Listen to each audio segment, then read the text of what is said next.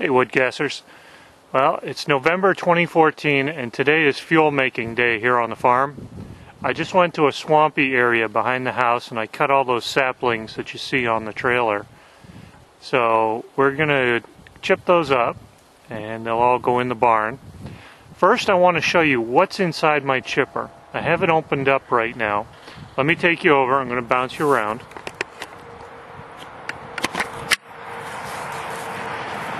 When I see people doing automotive rear ends and, low speed slicer chunkers, it makes me nervous, and I want to show you why.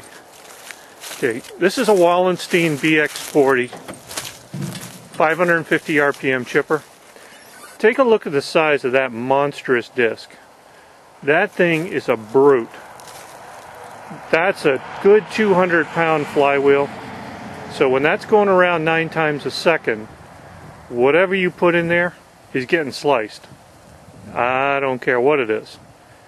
This is a 4-inch rated chipper. So I'm going to stop here and we'll fire it up. I'll get some chips coming through and splice in the rest of the video. Here we go. Hey guys, here we go. We just started cranking the PTO. We're bringing her up to 550.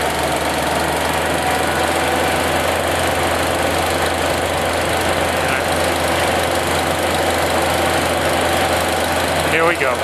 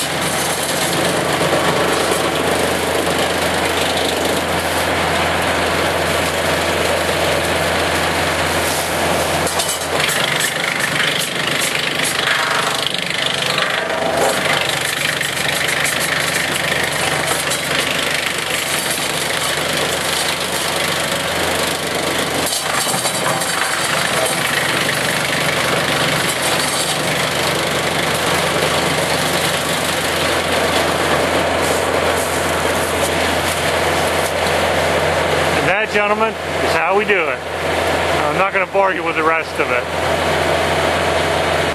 Hey guys, before I go any further finishing up this load, I just wanted to show you this sapling end. None of this stuff that I'm cutting is more than about 5 years old. In fact, most of the plants that I'm chipping today, I've already cut 6 years ago. And these are the suckers that came out of the stump.